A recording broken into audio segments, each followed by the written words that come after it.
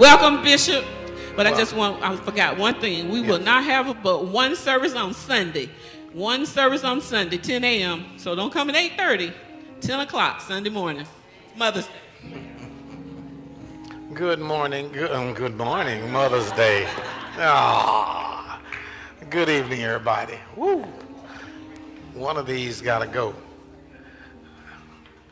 Well, maybe that's okay. Is that what it is? All right. Good evening, everybody. Thank you all for being here. It's time for Bible study. Father, we thank you for a wonderful privilege, opportunity to hear from heaven, to preach the uncompromised word of the Lord Jesus Christ. We thank you for a time to open the scriptures, that we might come, and we ask you to open our hearts and our minds that we would be able to comprehend the scriptures. We thank you that we have perception, that you have given us all things that pertain to godliness through the knowledge that we have about Jesus Christ. And you have blessed us with every spiritual blessing in heavenly places. We declare that we have received them, and we change our confession accordingly. The kingdom has come into our lives. Your will is being done in our lives on earth as it already has been done in heaven. We ask you for a special word of wisdom to apply all the things that you have done and given us. And we'll take these things and use them and put them to work in our lives, just to see how you will work in our lives through how we use these things that you have given us and blessed us with. And Father, we ask that it'll be as if we have heard from you directly from heaven tonight, and that you will speak to us clearly, and we'll know that it is you talking to us. In the name of the Lord Jesus Christ.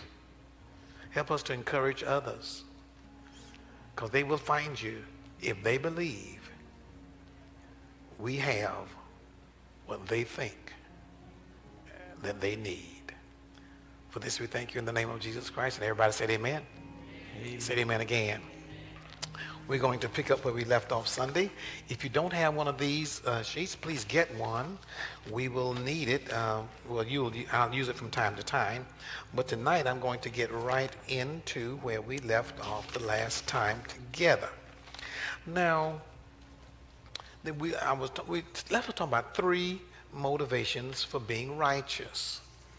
Now, righteous is a very important word, because the Hebrew is zadik, and then the Greek is dikaios, but it means to be filled with, be full, to abound, and to resemble the nature of what is just right, real good, and the proper thing to do. We won't look at the outline to that tonight, but please keep that for you, and we'll get to it from time to time. I believe there are 3 ways. The Bible says, look at 2 Corinthians chapter 5 and verse 20 and 21. A very familiar passage that we've always used, always quoted, and now then we're ambassadors for Christ, and as though God were pleading through us, we implore you to be reconciled to God.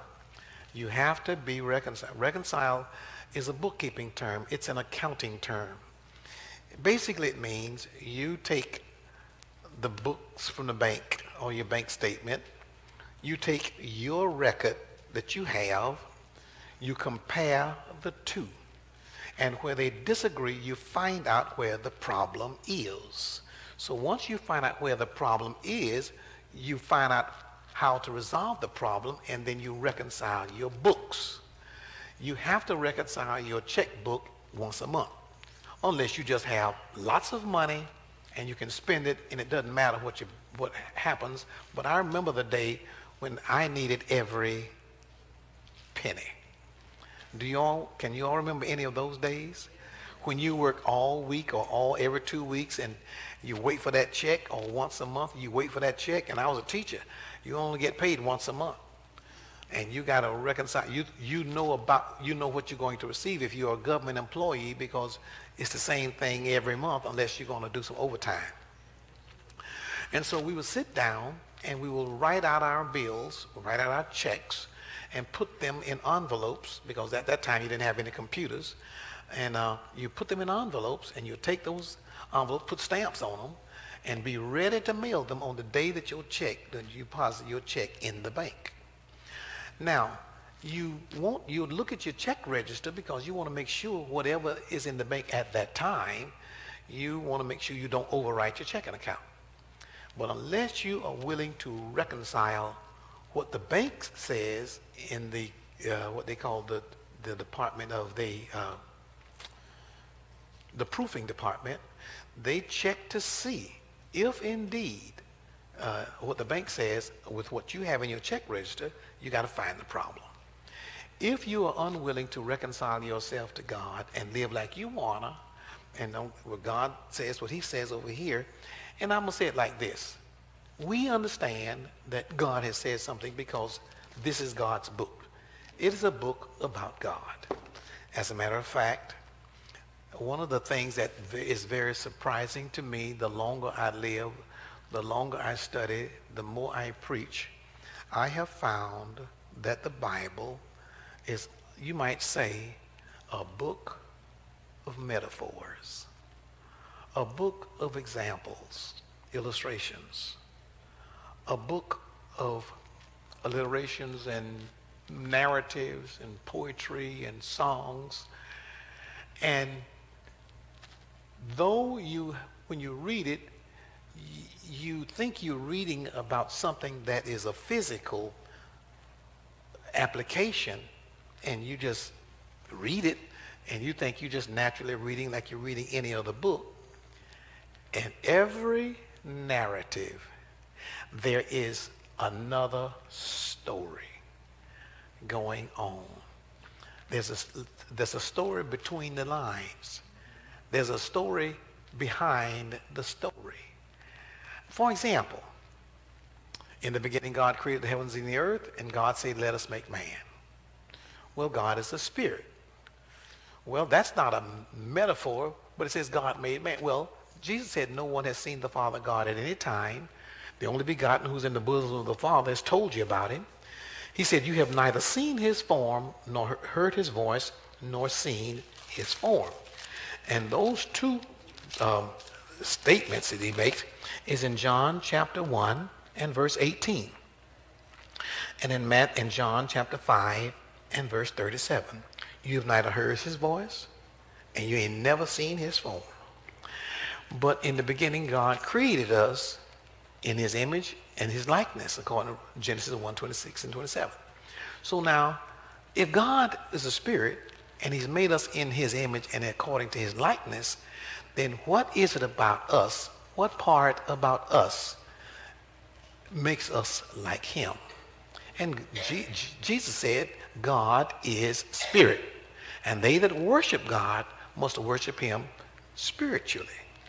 So when you start reading the Bible, it's going to be a spiritual revelation.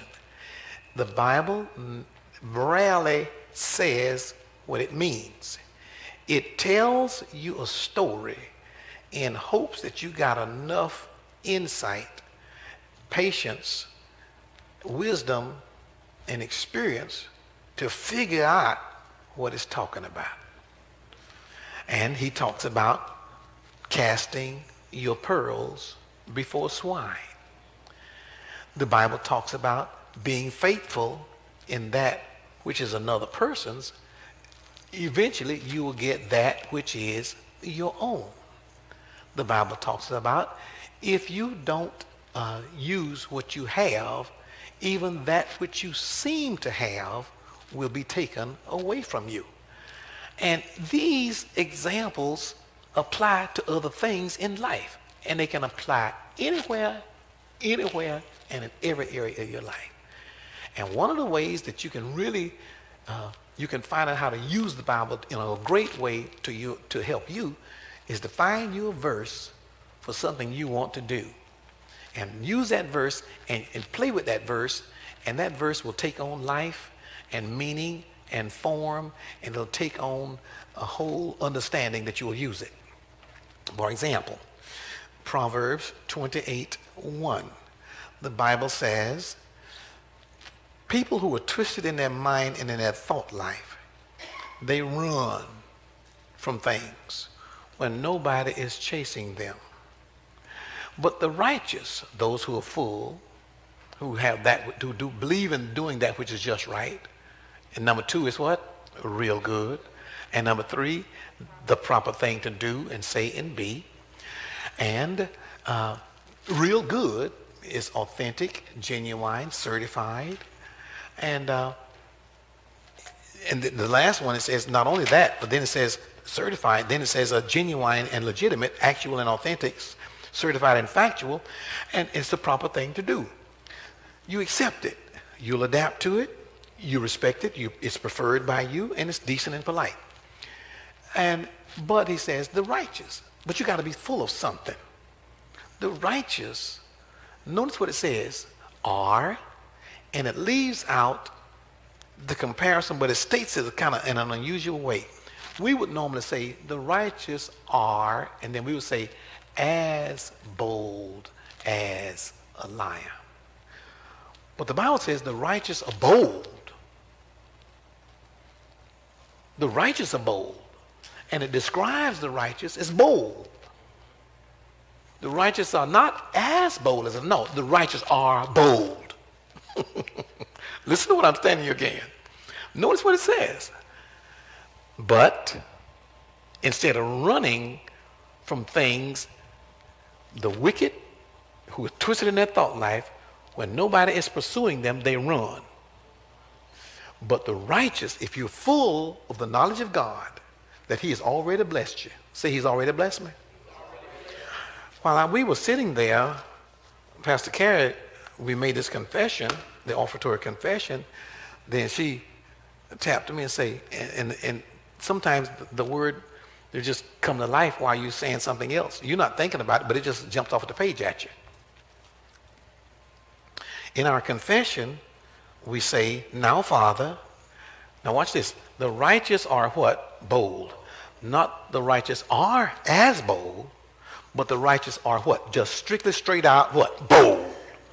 And not only are they bold, bodacious, and confident, but they're bold as a lion. So she mentioned this to me, and she said, now, Father, as you look down from your holy habitation from heaven to bless us as you said in your word, and then she tapped me in on it. She said, think about that. We believe, we receive. We believe that we receive. Well, I'm going to move a little further down the road tonight. Are you ready? Just a little bit. We're going to move just a little further. And I'm coming back to where I am dealing with the righteous, as bold as a lion, and we're still dealing with the word. Now, the first one I'm going to turn to is Ephesians 1. Let's look at Ephesians 1. Ephesians 1:3. We'll divert for a moment, but it's not a diversion, but it's still, we're going where we're headed. You know, sometimes you can start out on a trip, and there's a detour. You're still going, you're going to get there, but you have to go that way. Let's read Ephesians chapter 1, verse 3. Let's read. Blessed. That blessed word means to be highly favored or venerated, and the Lord blessed them. In other words, the Lord, when he created us in his image and his likeness, to him, he had profound respect, a profound respect and appreciation. When we could come to grips with the fact that we are created in his image, and his image is spiritual, because see, flesh and blood cannot inherit this kind of understanding. And that's why sometimes a brother, biological brother, is born for adversity. But a friend, spiritual friend, will love you when? At all times. So profoundly respected and highly appreciated. Be the God and what? Father. Now notice, not only is be the what? The God, who is God, the creator of the heavens and the earth. We can give you our 17 things that tell us about who God is. If you're an athlete and you're strong arm, you say he's the what? Everlasting. You can come on, help me out. He's the what? Everlasting arm. If you're in government and he's been elected to a position of power, they're the powers that be. We say he is even a what? A what? A higher power. We say if in terms of rocks and geology, we say, well, if he is whoever God is, the creator of the heavens and the earth, the galaxy, the hemisphere, the stratosphere, the clouds, the water, the trees, we don't know who created, but everything is created by somebody. Everything you have has been created by somebody. So we don't know who created the universe, but everything here has been created by somebody. We don't know who it was. So then now we're looking for somebody who we cannot see. We can see what they made, but we want to see them. And so the writers of the scripture said, in the beginning, whoever he is, call him what you want to, name him what you made. And they said who? God did what? Created the heavens and the earth. So not only to the geologist, he is the rock of all of the what? Ages. And if you're to old people who get real old and they say ancient, I heard someone say this week, they said, they asked me on, well, Mr. Laidler, how old are you? I said, I'm 74. They said, we can put you in this seat. I said, okay, well, that worked. He said, but from Puerto Rico, we don't use the word old. So I thought, and he told me, I said, what you mean? He said, we don't use the word old. We use a term from horticulture and fruit.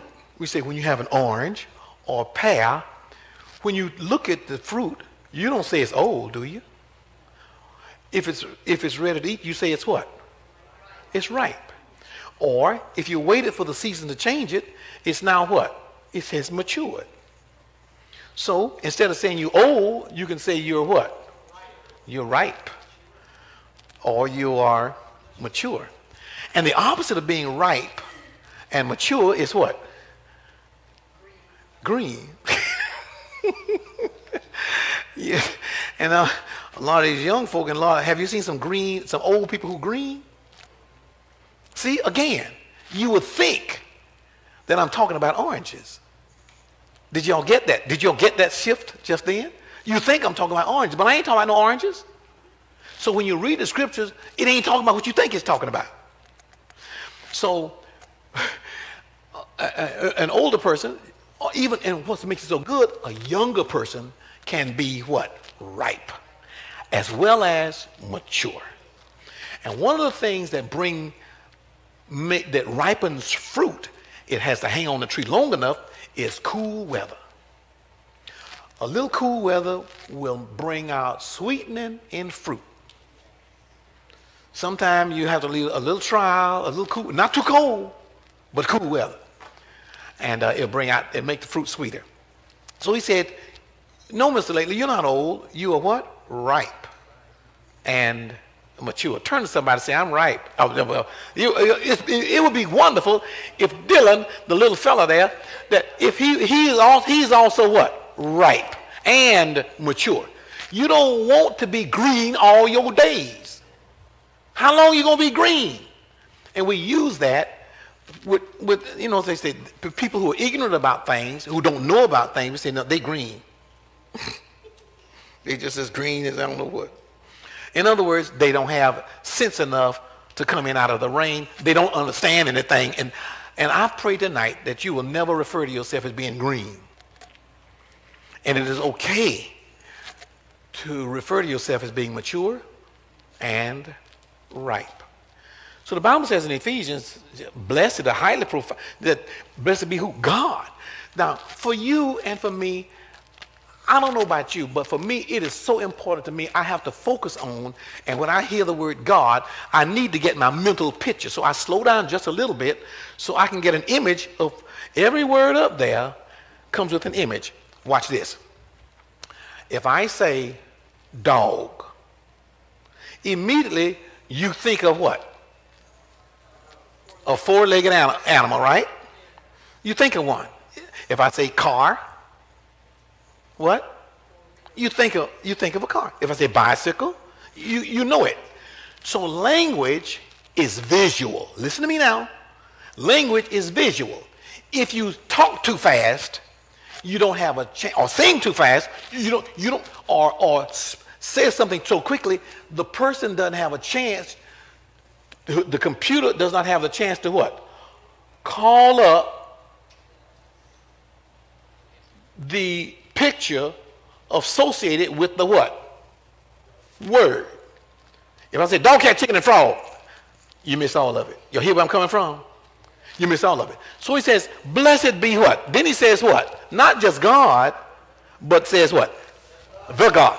Hear, O Israel, the Lord our God is, and you shall love the Lord your God with all of your heart, with all of your mind and your strength, and you shall love your neighbor just as much as, but no more than, you love yourself. And by all means, you need to love yourself. And a lot of people have taken loving others too far at the expense of themselves. And mamas are known for it. They really will love them children. Oh, that's my baby. I have some situations that I can give you all a whole lot of pictures. But I have not seen so many grown folks in a long time. I mean, they green. They green when it comes to their children. The children, now listen to me, you cannot have, it's a contradiction to have a grown child. You can't be both. If you have a grown child, you got a problem. Think about it. It goes along with the same thing where Reverend Blaine at Bethel used to say this: don't refer to your child as a kid. Every time throughout Scripture, the only time you see the word kid, it always refers to an offspring of a goat.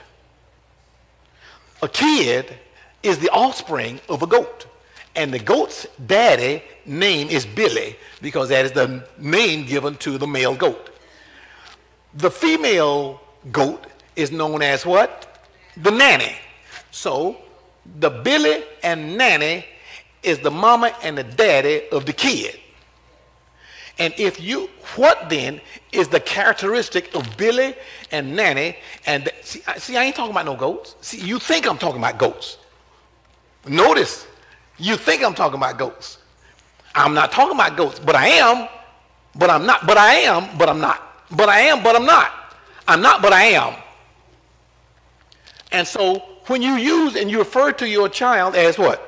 A kid, what you're saying is, I want you to produce for me. You are a kid, and I want you to produce for me the characteristics of a kid. And what then is the characteristic of a kid? What does a goat do? They do this, they do what? They butt, and then when they get to the one hit you, they go back up. And then they run again, and they go. I like to see things like that, and they know. And then another characteristic of a kid is they always eat. They walk up to you and start eating on your pants. They chew on your pants. They just chew on your clothes. They'll chew anything. They can clean a yard carefully. They eat everything.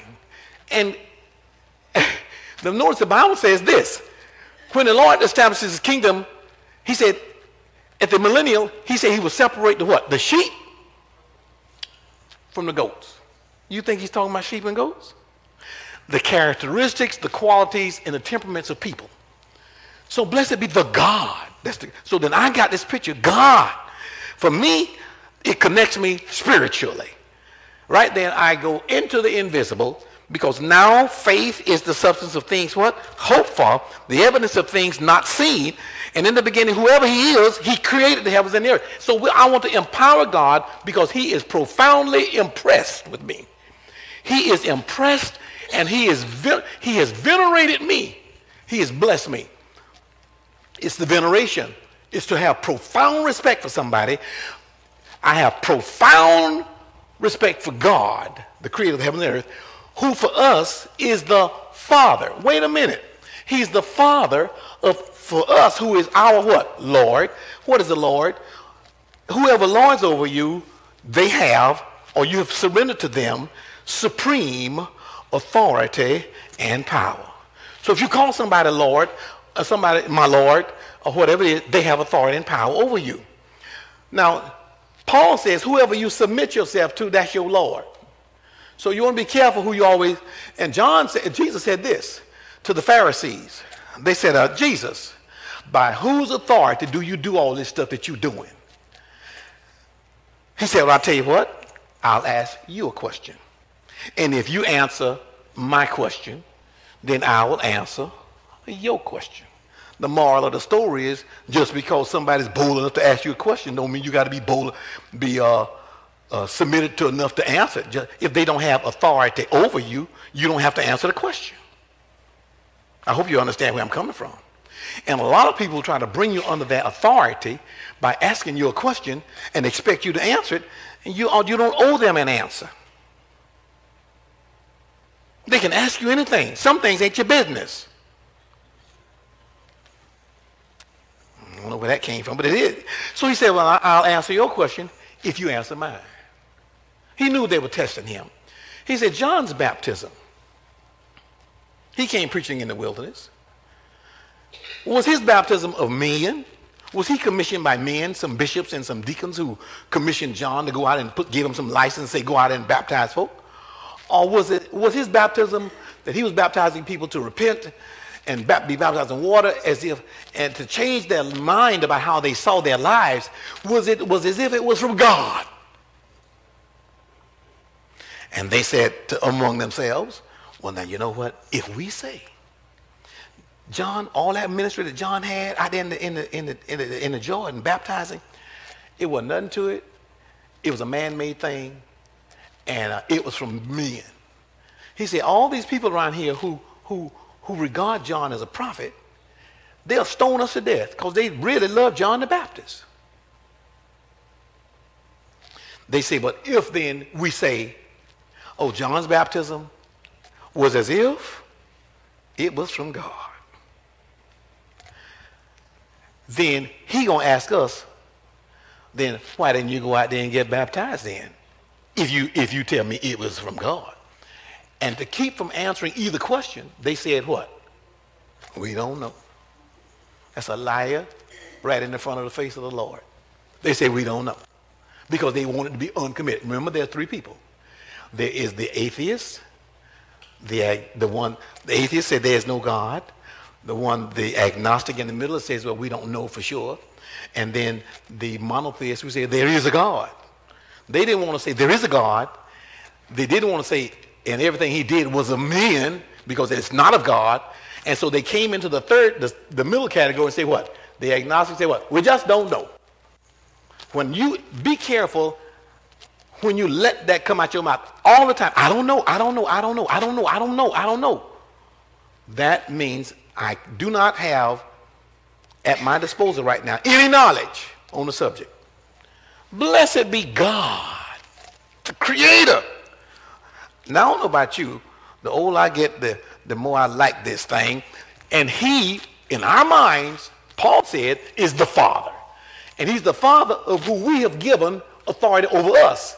And who is that? Jesus, the man who proved to us he was what? Anointed through his signs and wonders and miracles, his virgin birth and his ascension. He is the Christ, the anointed one, special favor and grace. And when you have a special gift and anointing and calling and you can do things that other people cannot do, that's what you call Christ. It's called Creole. It means the anointed one. And when you anoint somebody, it's like you got something on you that somebody else doesn't have on them. When you're fighting off a cold sometimes, they get some Vicks vapor rub. And if everybody else in the house is doing fine, but there's only one of y'all feeling tough, and so the mom or the daddy go and get, or you go and get some what? Some Vicks vapor rub, and you rub it on your chest, you rub a little under your nose, some people rub it on the bottom of their feet, wherever, am I right? Who else is anointed in that house with that? Huh? Talk to me, you can talk. You're the only one with it, right? Think about this. Look at your life and see how many people in your anointing, in your family, has an anointing similar to what you got on you.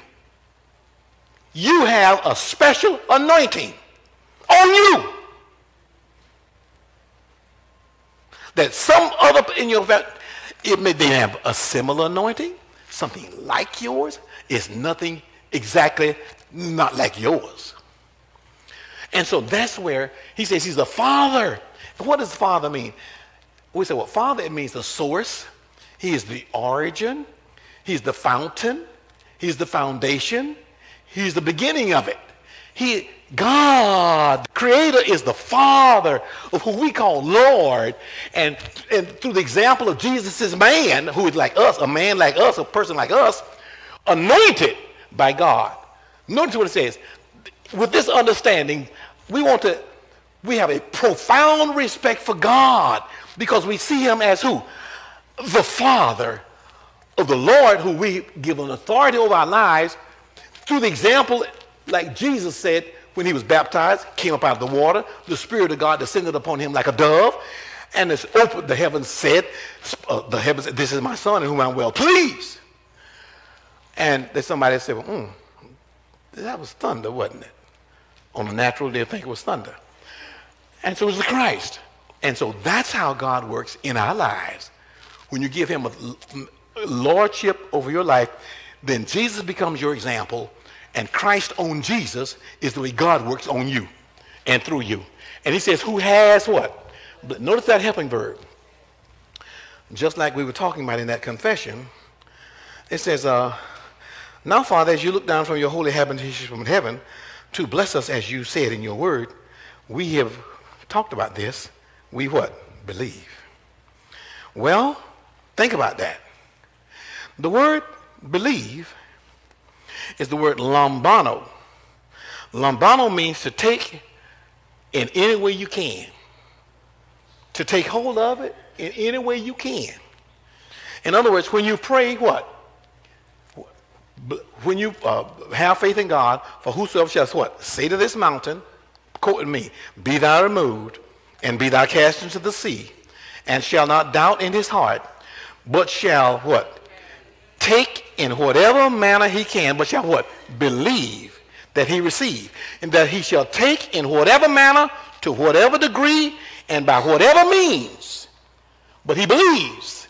In other words, he takes it by whatever means he can, comprehend it, whatever. Believes what? They use the word believe, but it means to take hold in any way you can, to any degree, and by any means. Believe what? You received it, or believe you what? Have it. Or in other words, or take hold of it by any means you can. Any way that you can, that makes sense to you, you take it. Believe you receive it, and you shall what? Have it. Therefore I say unto you, what things of you desire when you pray what? Believe. In other words, take it by whatever means, say whatever means, to whatever degree, say by whatever means, manner, or degree. By whatever means, manner, or degree. Take hold of it by whatever. See, Jesus said like this, I am the way, the truth, and the life. Nobody comes to the Father but by me. I am the way. Well, that's very emphatic. It's very dogmatic. That's very dogmatic. So for him to be the way, just looking at that in John chapter, where is that? In John chapter, I am the way, John 14. Am I right? John 14, he says, I am the way, the truth, and the life. I wrote in my notes, that is not very democratic. So when I was raising my family, our children, we didn't give them no vote now. We weren't popular parents. As a matter of fact, somebody said to us when we had our first or second child, because our first child was born when I was 30, in 1982, I was 34. And when people had children, they had children with 18. Well, we didn't even start till I was 34. So when we go out with our children, they'll say to us, oh, these are your grandchildren. Yeah. The world is still the same. So it's not very democratic. So we ain't no voting here. Well, would you like to vote on what you're going to have for breakfast? You're going to have for breakfast what we brought from the stove and what we're going to cook. and you're going to learn to eat all of it. And when you get on your own and get your own, then you can start fixing your own. But here, so it's not very democratic. Number 2, it's very dogmatic. Number 3, he's emphatic. Number 4, it's problematic. Number 5, it's traumatic because it's fanatical.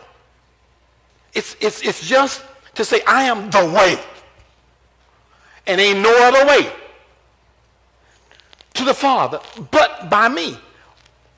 I am the way, I am the truth, and I am the life. Not that I am ways. I am truths, and I am life of all kinds. No, I am the only one there is, because it is the example that he sets for us to live as if the creator of the universe has put something on us. And when you think like that, and when it is that you are different. There's nobody else exactly like you. They haven't had the experiences you have had. They don't have the interaction you have. You're totally different from anybody else. So then he says in Mark, I quoted Mark already, blessed be profound respect for the idea that God is what? To us, what? The Father of our Lord Jesus, who is the example setter to the flock. And when the chief shepherd shall appear, the example setter, Christ, read, who what? Has blessed. Now that's a problem right there. That has. I'm trying to get somewhere, but I see I'm going. Now write these, I told you all 23 helping verbs. There are 23 words that can throw you off. Now the first 5 are okay, because they are linking verbs, they're subject, they're state of being verbs. I'm just telling you, they means equal. For example, if you say what? I am sick. Sick am I. If I, that means I is the same thing as what? Come on, talk to me. It's what? I is the same thing as what? Sick. So it's a sick I. And why is it a sick I? It's described, the I is described as being what? Sick. And am is the key thing. Am is the equal sign. Am says, whoever I is what over there describes me as. I is not, I'm not described as sick. No, I am what is sick. That's what am means. It's an equal sign. So it's am, is. He is sick. Same thing. He is sick. Am is are. They are what? Sick. It's an equal sign. I am is are. I what? Was sick. Past tense. That's better. But it's something to think about. If you say I am sick, you are putting yourself there in the present tense. And that's where your faith should be. And faith calls things which be not as though they what? Were. And am is are, was, and they were sick. Am is are, was, were, and they will be. Then we go to these helping verbs. So these what? Be, been, being. Let's say them together. Be, being, and being.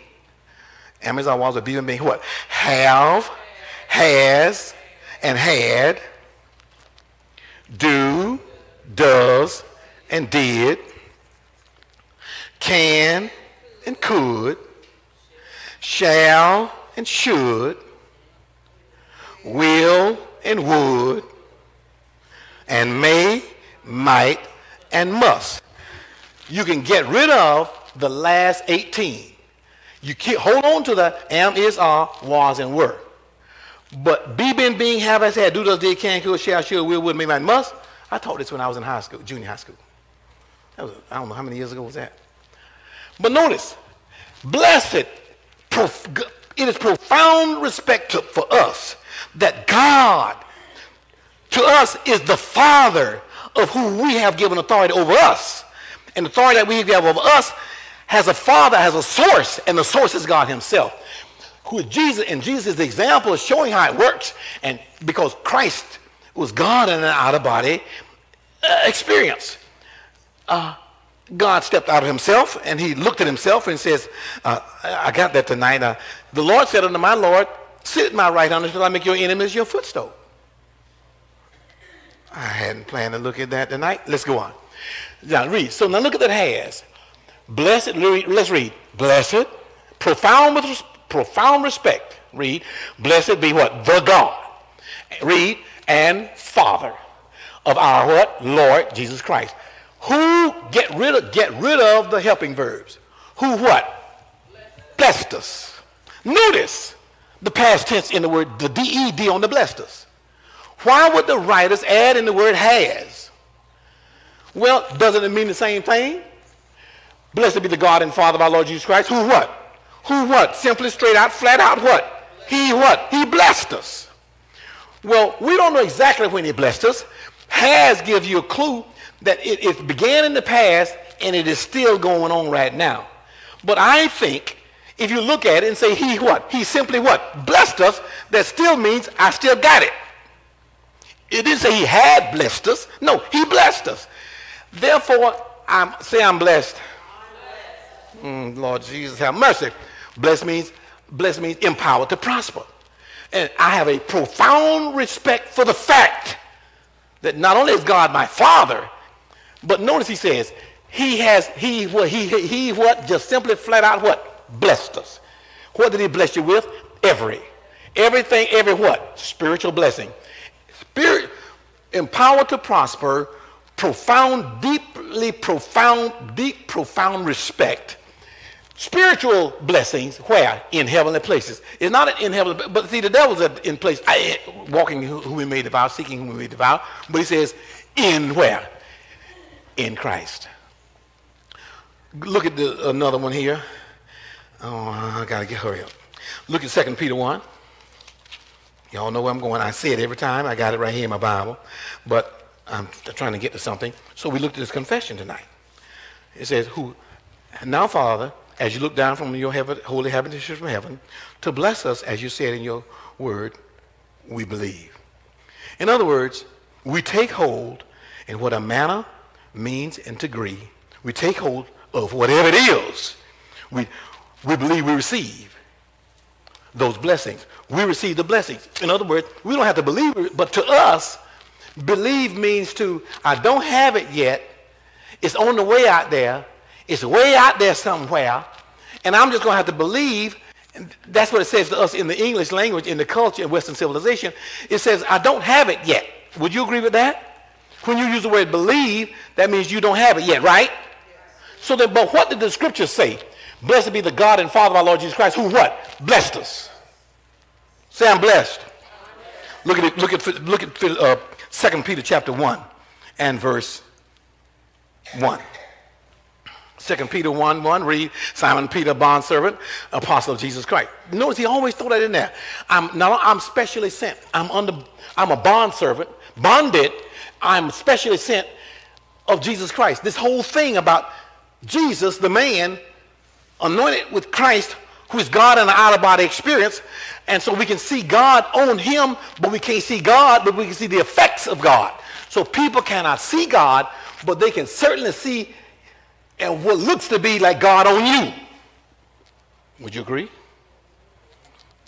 Hey, I know you're right. To those, read, to those who what? There's it is again. Another helping verb. Look at that. To those who what? No. Look at the helping verb. What? Who have. You don't need it. To those who what? Obtained. Do you have it? Who obtained what? This like precious faith with us by the righteousness of God. In other words, the righteousness of God, or God's righteousness. How do we know that you have obtained this like precious faith? Because righteousness is the characteristic, the qualities, and the resemblance of righteous. Righteous means to be full. It means to abound. It means to resemble the likeness of what is just right, real good, and always is the proper thing to say, do, and be. And so when you act, listen to me, everything you do, and when you act out, you are acting out of your righteousness. That is, your actions are the righteous acts. Your righteousness are the righteous acts.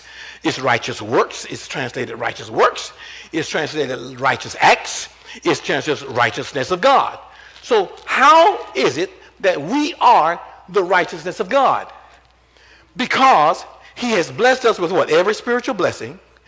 Peter says he is what? Given us to those who have what? Obtained, those who what? Obtained it. See, I like to go right to the jugular on this one. Those who obtained what? Like precious faith. See, when did you obtain this like precious faith? If you have obtained it, yeah, we understand that means you got it. But when did you obtain it? It goes back to Nicodemus. Nicodemus, you can't understand this kind of lifestyle until it is as if you have become born all over again. You must be born again. Well, how can I be born again? Can I go a second time and enter into my mother's womb and then be born all over? No, Nicodemus. I'm not talking about being born again like that. It is like your whole thought life, your outlook on life, your impressions, the way you see things is totally different. It's like, oh, it's like I got born all over again. And then when you get born all over again, you get rid of all of the guilt, all of the rejection, the hurt, all the stuff that you carry, because you ain't been born again. Because if you've been born again, it's a process that you work through in your feelings and your emotions. But if you really understand what it means, you lay all that stuff aside. Because all of it sets you back. To those who what? Obtained like precious faith with us by the righteousness of God, our Savior in Jesus Christ. Next verse. Verse 2 says what? Grace, read, grace and peace. Be what? Notice that helping verb. Well, it could be in there. I got to look at the text. But grace and peace be what? Multiplied to you. In how is our grace? How is this favor? How is it that this grace means unmerited divine favor, unconditional love and acceptance, a favor done without the expectation of having to do a favor in return? That's what it means. It's doria. Doria. Doron is a gift given without the expectation of a gift in return. It's called the gift. And so grace and peace be multiplied to you in what? The knowledge of God and what? Of Jesus Christ. Next, read. As his divine power, they say has given. We can just change that to what? His divine power what? Gave us. Gave us what? Talk to me. I hope you understand where I'm coming from. We're so busy pushing our blessing away from us. And it's right there in the Bible, and they use these helping verbs. This am is our was word. That's fine. Because you need those linking verbs to link this, to say this is that, which you saw that the prophet Joel spoke about. Your sons and daughters will dream dreams. No, your old men will dream dreams. Your sons and daughters will have vision. This is that. So this is that. You need the is. But you don't need to put yourself on the other side of sickness or disease or broke. I am broke. I am blind. I don't understand. No. As his divine power, what? Gave us. How many? Gave us how many? Talk to me. Now, God is able to do. It is as if God is able to do exceedingly abundantly above all that you what? Ask or think, but get this. It's according to what? It's according to the power that's working where? In you. So if the power is working in you, well, listen to me. What then is the power that has to work in you? What is this power? Well, we say it's the power of God. Well, what is the power of God? Well, then you got to go back to God. It is when you take the knowledge that you have, the understanding, the knowledge, the love, the favor, the grace, courage, wisdom, comprehension, love, joy, peace, long-suffering, gentleness, goodness, faith, meekness, temperance, self-control, discernment, mercy, all of the gifts of the Spirit, the fruit of the Spirit, and everything else you can come up with. And you start using it. Your faith, your love, you use it. You use it. Perseverance. You got to hang in there.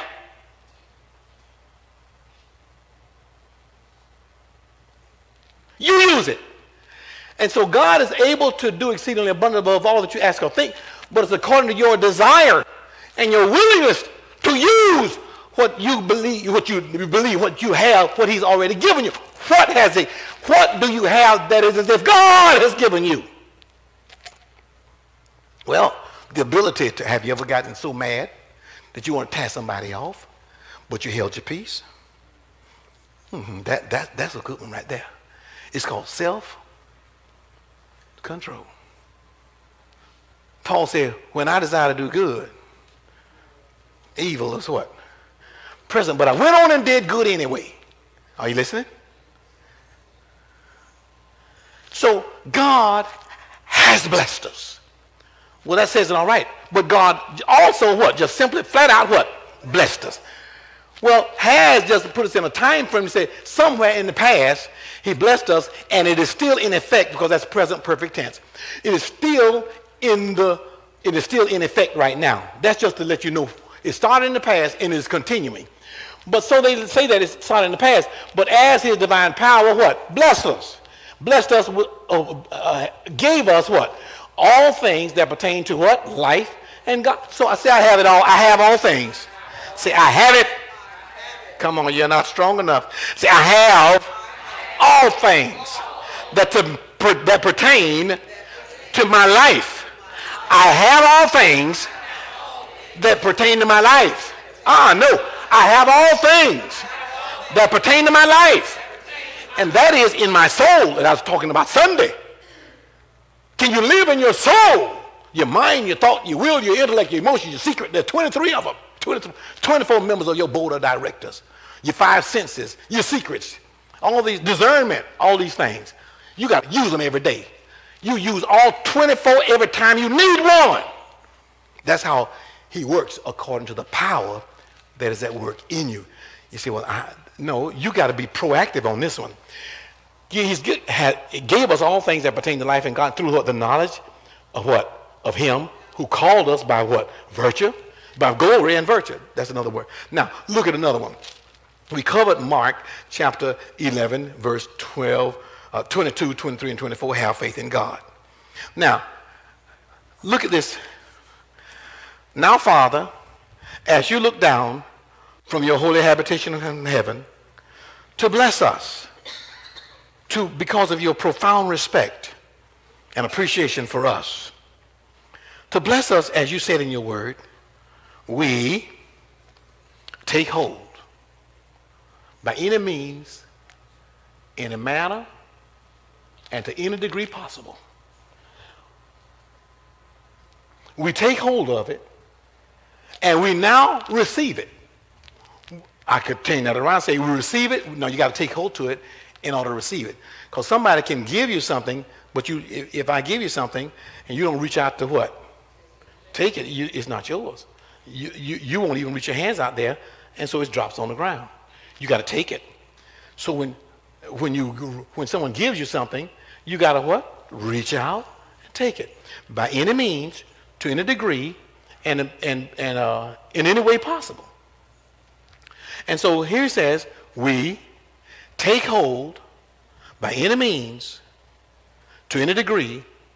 So manner means, I think I said like this: manner, means, and degree. Take it in the manner, the means, and the degree. Those blessings. You got to take those blessings. You got to take those blessings.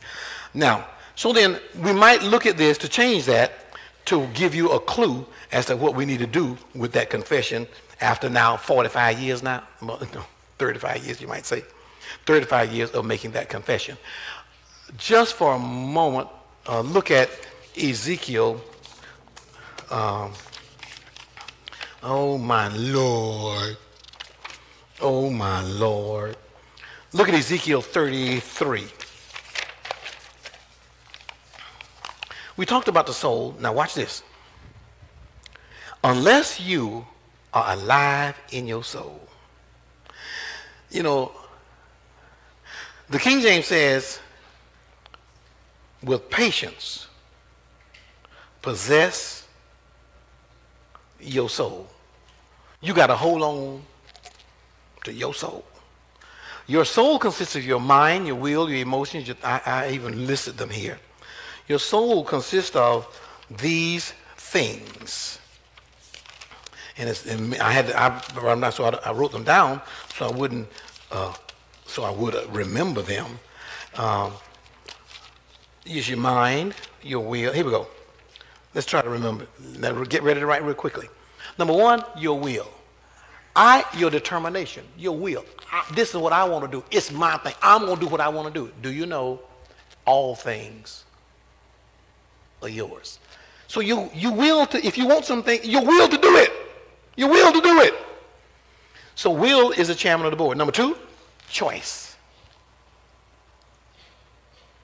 You got to make some decisions. Well, God going to work it out. Try that. He going to work it out. Well, that means, I'm just going to pray. And I'm going to sit down.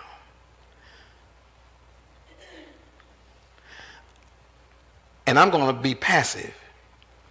And everybody else is making input into this thing that I need to do.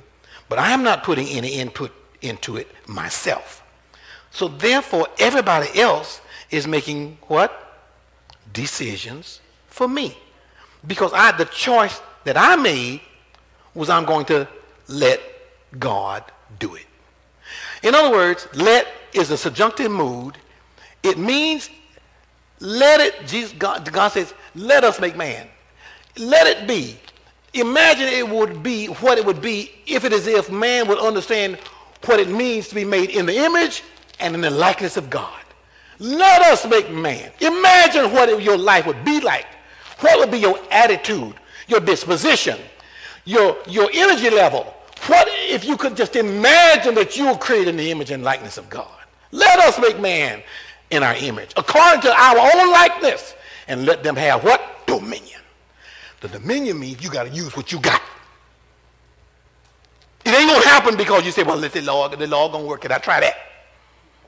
Tomorrow when you go punch the clock, don't punch it. Just stay in your car and say, God's going to work it out. Try that. Number three is your mind. You got to have your mind. You need to, see, hear, O Israel, the Lord our God is one. And you should love the Lord with all of your what? Love the Lord your God with all of your heart and your soul. You can love God with your heart. That's your spirit of who you are. You love this image. You got to love this image. Evolution, sold to us early on in life, was a problem to us and made us think we're second-class citizens. But here he says, let us make man in our image, and you shall love the Lord God with all of your heart. That's the image that you have of yourself in your heart. You cannot get any further than what you have in your heart. Nor can you rise any level any higher than the thoughts that you have in your mind. Unless you think it, for as a man so what? Thinks. And if you put the lid, like a lid on a jar, John Maxwell talked about the law of the lid and his 26 irrefutable laws. And one of them is the law of the lid. And many of you put a lid on your own life. Well, I can't do that. That's the lid right there. No,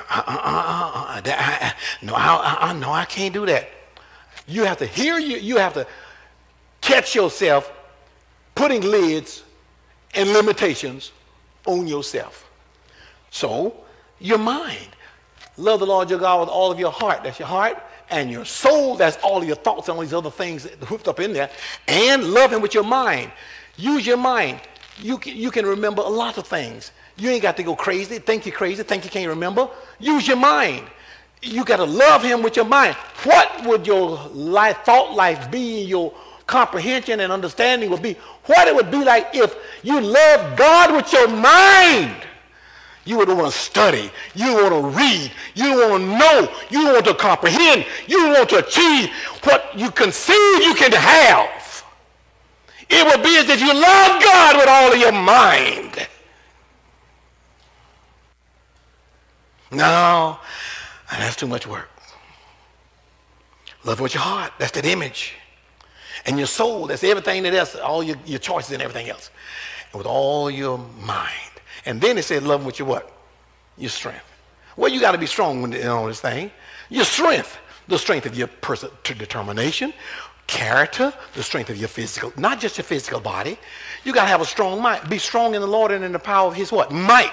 Be strong in the image that you have about God and you. Be strong in the Lord and in the power of his might. So is your mind. You got to love with your mind. The old saying, or the historical black colleges says that a mind is a terrible thing to waste. Number 4, your thoughts. If your thoughts condemn you, God is greater than your thoughts. You're going to think some things and put yourself down. I don't know when the last time I put myself down. Please, my goodness, don't think like that. But if you think like that, you're putting a lid on yourself. And nobody can put the lid on, and nobody can put the lid on you, and nobody can take the lid off of you. They can come and offer you a lid for you to take it or leave it. Many of us go get them ourselves and put them on ourselves. Number 5, purpose. What's your purpose? What are you supposed to be doing? Well, I'm supposed to take care of my family. I'm supposed to take care of myself. And then here's another purpose. My purpose has really come unfolding. You want to prosper. You want to make some money. You want to have some money. You don't want to be broke. Your words, I'll never be broke another day in my life. Well, then what's the purpose for the money you're going to have? Well, why have the money? To get some more things. Life does not consist in the abundance of so many things. So you can get a whole lot of things. But then what's good is the things. And then you got to serve those things. Well, I'm going to get me a vacuum cleaner. It's going to help me to vacuum clean the house. You're going to serve that vacuum cleaner. Because it ain't going to vacuum that house by itself. You're going to have to push it. So you're going to serve the vacuum cleaner. I'm going to get me a car. The car going to serve me. Yeah. You're going to have to service it, pay for the service, keep it up, keep it clean. You're going to be a servant. Your purpose. So the purpose of wealth, here's the purpose of wealth. To make a change and a difference in the world. The purpose of your wealth is God wants you to be rich. He wants you to be rich. He gives us richly all things to enjoy. And when your enjoyment is full, then turn around and make a difference in the world with your money. Give to the kingdom of God to change somebody else's life for the better. And do you know what? And God will prosper you. We learned this a roundabout way. The first time we gave a $1,000 offering was when Bishop Eda Holzer was here. And then the next one, Bishop Cornelius Vaughn came. We ain't used to that. $1,000? I ain't no $1,000. And we went a little further. Then went to Fick with them, Dr. Price and them. I saw them people get $5, $10, $15, $20,000, $100,000, $150,000. I said, well, how are you doing this? Why would they give away all that money? And one day, we sold a $5,000 offering. We needed a musician at that time. And then Dr. Hiddix came back and said, you went and gave once and again to my necessity. He said, we want to raise $1.5 million and we want to give. Karen and I gave another $5,000. And so, to Dr. Price. Dr. Price personally. And that Sunday, we got back from Fit with him that Saturday, and that Sunday, a man and his son was sitting right there. And they became the musician with the church about 7 years. Now, I can't buy no miracle. But I used my money to show God that I could use one. Then, okay, y'all know the rest of the story. So your purpose for money. Number 6, your reason. What do you think? Your reason. I'm give this list now. Your reason, right now, reason. You can't reason. That's what I was going to deal with tonight, reasoning. Because we talked about this message of being the righteousness of God, and reason is the power of your mind to think, to understand, and form judgments by the process of logic. Just plain old logic. It's the law of the non-contradiction of your mind. You have to force yourself to be stupid. You have to tell yourself something crazy because your mind is logical. Your mind, it knows when things that don't make no sense. In order for you to get thrown off, you got to deceive your own self. It's called reason. Then intellect.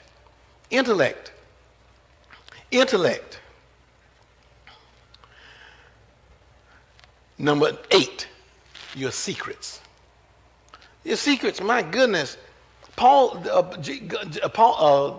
I think it's David said something else. It's not cleansed, that's presumptuous sayings, but secrets. This is secrets of our hearts. And see, we have a lot of secrets that nobody know about, and that's really controlling our lives. Somebody died early in our lives. Somebody offended us a long time ago. You hold on to these secrets. You believe you're going to die. You believe you're going to have cancer. You're going to believe something going to happen. You got a whole lot of secrets. And them secrets, they whip your butt because nobody knows it. Nobody knows you're being tormented. And it's a spirit of fear. Whatever it is, and you got to get rid of your secrets. That's why you need to get up, start testifying and talking and tell it. If you tell it, you'll get over it. But if you hold it, it'll kill you. I know a lot of people, they hold on to stuff because they won't talk about it. Secrets. Number 9, imagination. You got an image. Let us make man according to our image. It's an image. Whatever you can image, put on a canvas of your imagination. If you can see it, write this vision. Though it tarry, wait for it. It is for an appointed time. For the vision shall tarry, shall come to pass. It shall not lie. You have to imagine this thing. I imagine myself, I tell you, I imagine that I'm looking at giving this ministry $100,000 a year. We've done it already. When we sold our property to the ministry benefits from that now. A year. Number 2, you got to see yourself well. I ain't seeing myself no way but well. How about y'all? You got to see it. You ain't gonna see yourself in no wheelchair. See yourself with your legs cut off. See, you can't. That ain't for me.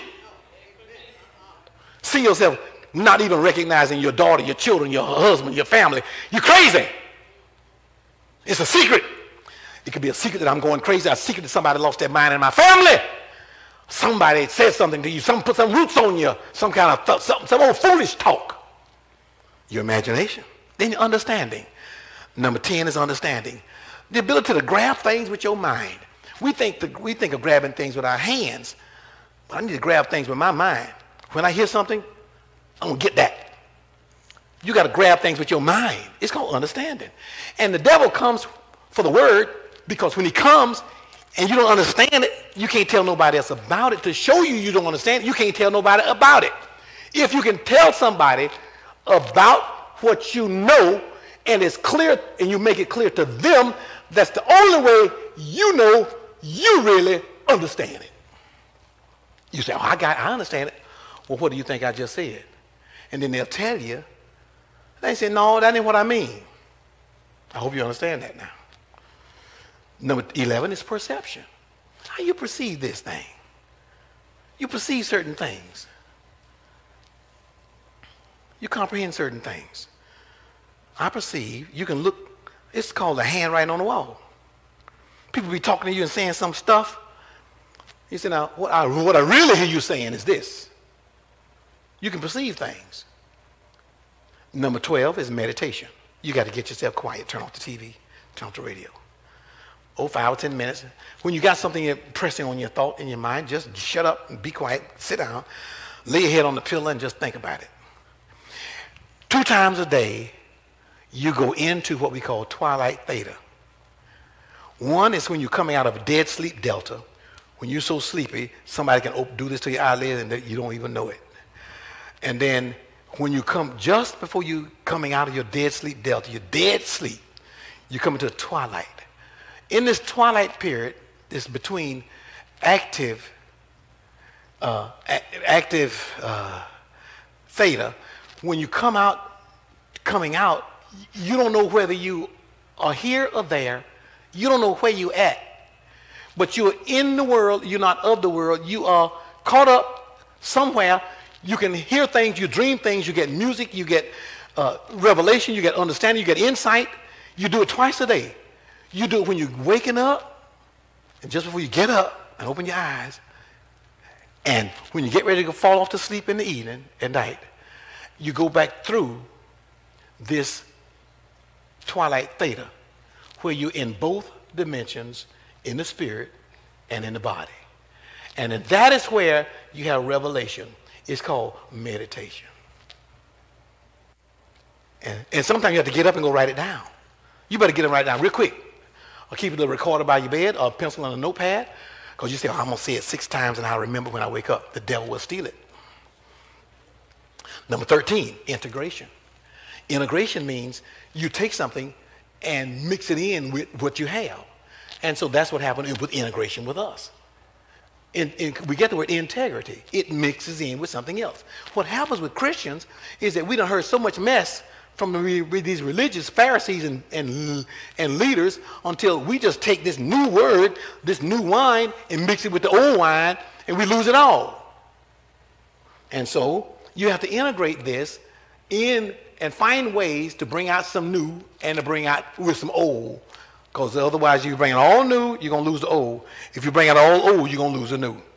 And that's number 13. Number 14, your emotions. Your emotions. How you feel? Well, I just feel. You can hear people. I feel. That's true. You can feel. Feel bad. Feel good. That's how you feel. That's in your body and your 5 senses. And your body is 99% of your 5 senses. Your sight, smell, taste, touch are the other ones. That's about 1%. So you're feeling. So feeling is a dominating emotion. And number 15, your desires. That's what you want. This is what I desire. What do you want? The world, the universe is waiting for you to tell it what you want. Tell God what you want. Tell the world what you want. When you want something, you have to go and say, now, think about, clear the schedule, clear the paper, talk about it first, get it all clear in your mind first before you pray about it. Don't be so quick to pray. I'm going to pray. You ain't got your mind together yet. Your desires. Number 16, your intent. What's your intention for what you're getting ready to pray for? Number 17, what do you believe? Do you believe you can do this? Do you believe do you believe that new beginnings are not for new beginnings are not for just the young and not for whoever it is? New beginnings are not just for the young. New beginnings for everybody.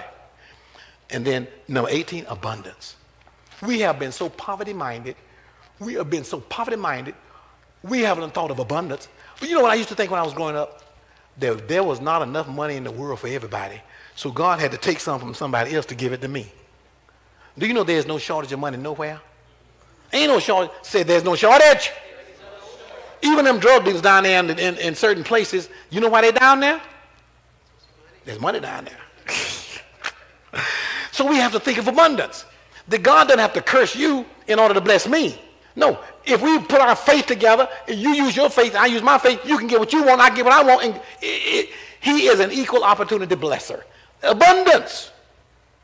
And nobody can keep you back if you are willing to take the lid off of your own life. Number 19, your decisions. These are things that make up your soul. They make up your soul. You got to have the willingness to make a decision. The world is waiting for you to make a decision. Well, I'm going to let God, I'm going to ask God to take care of it. Well, that's your decision then. That means I ain't going to do that. What is your decision? That's why you need to will. Then your 5 senses are what? Sight, smell, taste, touch, and feel. These, my friend, are the 24 members of your personal board of directors of your soul. They make up your soul. And you must train to accept and agree to a vision provided by the very spirit of who you are. Who you are. So in your image, you can say, what? I'll never be sick a day in my life. Say that with me. I'll never be sick a day in my life. So come on, say I'll always have more money than I can spend. The problem with this, you say this around people, and then guess what? But the good part of it, you say what? He has given us, or he what? Gave us all things. He's blessed us. He blessed us. He gave us all things. Now you're using it. And you talk this way around people, and they call you arrogant. And so, but that's not what it is. It's confidence. The word is parasia. We get the word on par. When you play golf, it's on par. On par. It takes you 3 strokes to get this ball. If you get it in 3 strokes, it's on par. But if you miss it, you're under par or you're over par. If you only use 2 to get it, then it's under par. If you take 4 strokes to get it out of the 3 allowed it, then you over par. So par is paracia. Paracia is par and racia is to speak. It means all of the freedom to speak. Get this. Because of the absence of fear. You can take that scripture down now. Because of the absence of fear. All freedom of speech because of the absence of fear. And so this is the confidence. People around you won't understand you. Hey, that's all right. You can get over it. But they'll think, you will think, and they'll persecute you. They'll call you high-minded. They'll call you, I wanted more out of life. I wanted more. And when I was in the Methodist church, I had some people tell me, well, Walt, Mickey, they call me Mickey. And the bishop put me in Sanford, sent me to Sanford. They don't tell you, they don't call you 2 or 3 days during the conference and say, we plan on sending you to Sanford. Would you be willing to go? They wait until 3 o'clock service during the convention on the floor and spring it on you by surprise. And you don't know it until you hear it. That you're going 75 miles one way to go to church.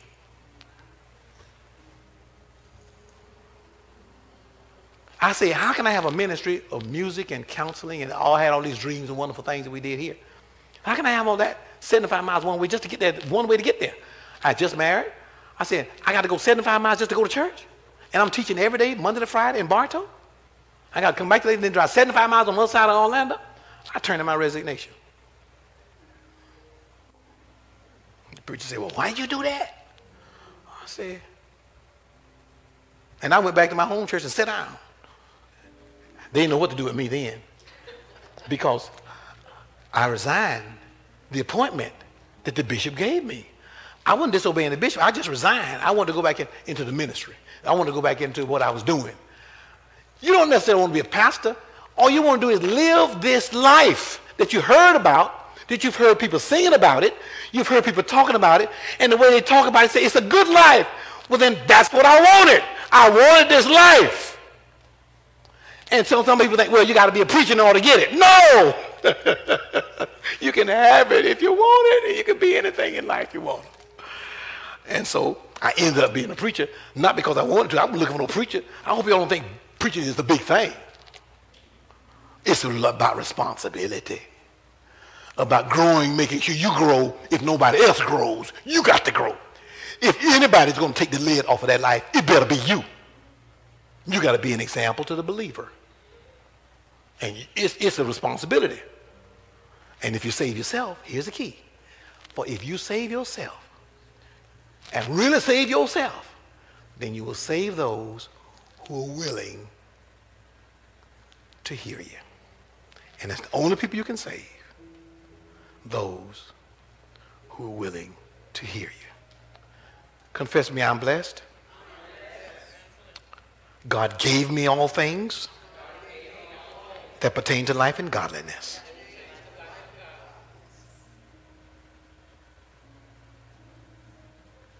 And I use it every day. And from this day on, I will use it. I will seek opportunities to use everything God gave me. And I will not leave it up to him to use what he gave me. I will use it and ask him to show me more and more how to really put it together and to make it work, because it will be his power. He is able to do exceeding abundantly above all, according to his what? Power that you are willing to let and put to work through you. He will do it. He will show you great and mighty things, and you will achieve more than you can imagine. Amen. Hope you got some out of this. Praise the Lord. Praise the Lord.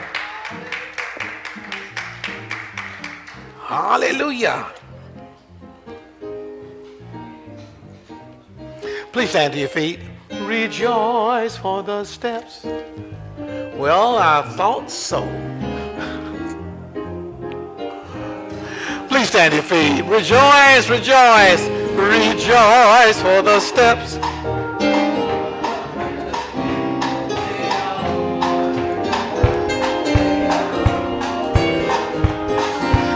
Rejoice for the steps of a righteous man. They are, you can at least just sing, right? Take the lid off. Rejoice.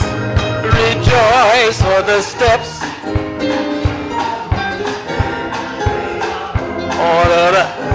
These 24 steps of God. Rejoice for the steps.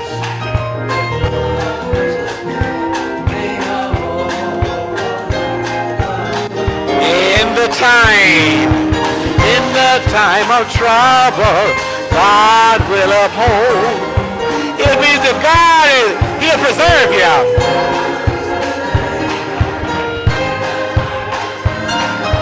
God will lift him up, so rejoice your steps up. Hey, listen now. We talked about 24 steps tonight. You can use these things and put them together. These are steps you use in life.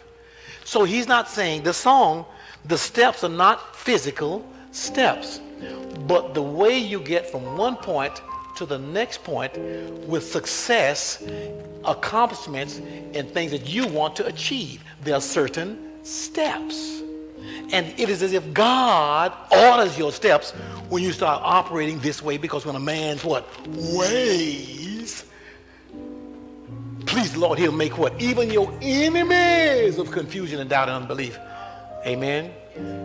Lift them up, so rejoice, your steps are ordered of God. Rejoice, rejoice. Thank you for coming, God bless you. And you are dismissed. They are ordered of God. Rejoice for the steps.